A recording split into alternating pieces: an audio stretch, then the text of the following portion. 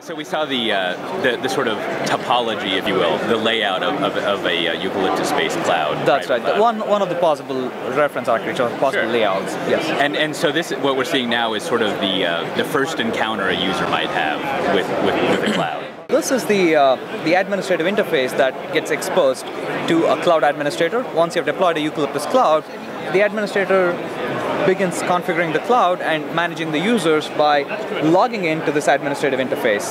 So once logged in, you can modify your credentials, or you can modify your account information. You can download your cryptographic credentials. These are the cryptographic credentials that are generated by Eucalyptus for all of the users, including the administrator, and the X.509 certificates, just like you have these certificates in Amazon EC2, we generate those certificates for every user. And for all of the tools that utilize the query interface, we also provide the query ID and the secret key, so you can quickly download it and use it as part of your end user tools. You can manage all of your images, so you have an image catalog that Eucalyptus can, that administrators can expose to their end users, so that end users can choose from one among these images from the catalog and spin up a virtual machine in an on-demand basis via a self-service provisioning interface. And as an administrator, you will also be able to manage your users, so you can add users to the cloud, you can import users from an existing LDAP or Active Directory, you can import group information, and associate a notion of grouping on top of these users. Say, some of your users might belong to different customers, they might be different customers using your cloud, or they might be users belonging to different groups like sales, marketing, engineering, R&D.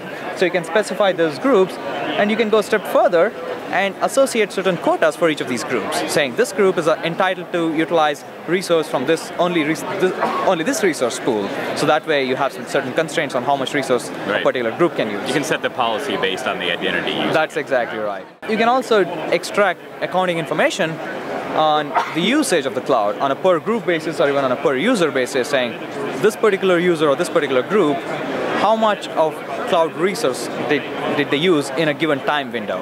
It could be virtual machine resources, like how many VMs, for how long did these VMs run, what types of VMs were they, and EBS storage, how big were these storages, for how long did they use this storage, and so on and so forth. And you can extract this reporting information in multiple formats like PDF, or a CSV file, or an XML, or an HTML, and feed it into your chargeback or billing model.